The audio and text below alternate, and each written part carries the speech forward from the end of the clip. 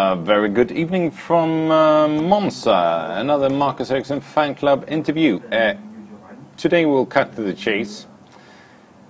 To me there are three classical racetracks. It's Monaco, Spa and Monza, and you have been on the podium on all these three tracks. Yeah, that's quite good, I would say. I mean, as you say, that's probably the three most classic tracks on the calendar, and probably three of my favorites as well. So it's great to be, been on the podium on all three of them. So really pleased with that. Yeah, it was amazing.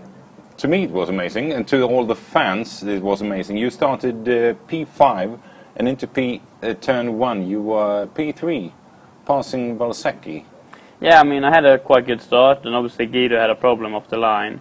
So I already gained one place there, and then I managed to outbrake Davide into turn 1, and was running P3 then. So good start, good first lap.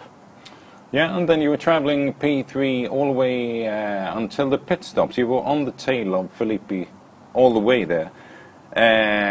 You came out again, and lots of cars hadn't pitted, and then Cecotto pitted on lap 13. I didn't see it coming. Did you see him coming? No, I didn't really know. We were doing fine, you know, following, as you said, following Filippi and Chilton, and I thought it was only them that we were racing, but yeah, obviously I think we missed that Cecotto was running long, and I didn't really know we were fighting him. But then, I saw him coming out of the pits, and it was a bit unexpected for me. And unfortunately, he just got out ahead of me, and I tried to attack him the first two laps when he was on a bit of colder tires. I was really aggressive, but he defended well, to be fair to him. And after that, I just decided to calm myself down a bit and save tires and make sure I was going to be strong in the end of the race. Yeah, so we were traveling P4, and I thought, darn, just out of the podium.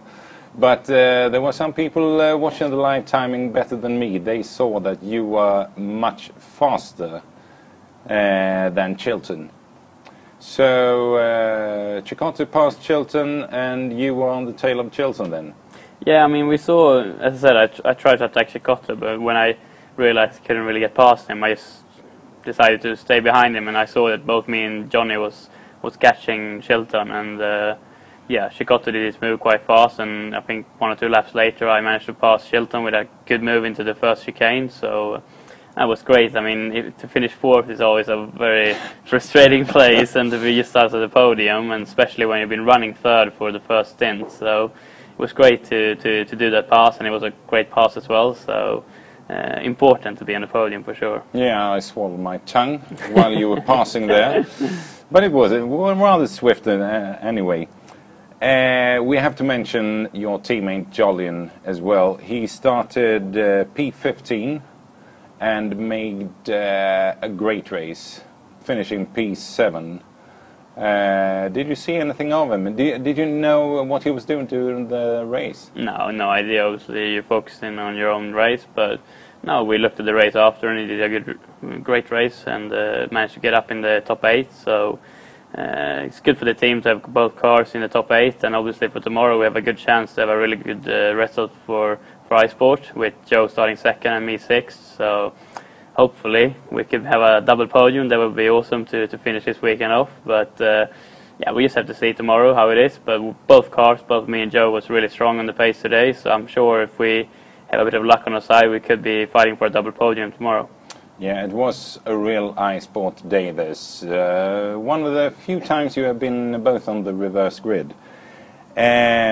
Okay, so for tomorrow you will be starting on prime tires, right? Yeah, we'll be on primes, yes.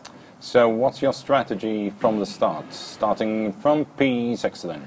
Yeah, I mean, it will be difficult. It's always sprint race is a bit more static usually than the feature race, because there's no pit stop. But I mean, as always in GP2, the first 2 laps are very, very crucial, and hopefully we can jump a couple of places and be fighting for a podium in the end of the race. That's the goal for tomorrow for sure. Yeah, I hope and beg for a podium tomorrow as well. With today's result, you were in front of the 3 guys in front of you in the championship, Lime, Chilton and Van der Garde, and actually you finished in front of everybody in front of you in the championship. Oh, really? Not bad, huh? Actually, do you know who has scored the most points the last 3 races? That's probably me, but Yeah, since you're saying it. It's you. Let's keep it up for the last 3 rounds then. Yeah. And tomorrow it's Formula 1. I hope we can be back and do another interview. So I say, like I said yesterday, see you here tomorrow again after the podium ceremony. Very good. Best of luck. Thanks a lot.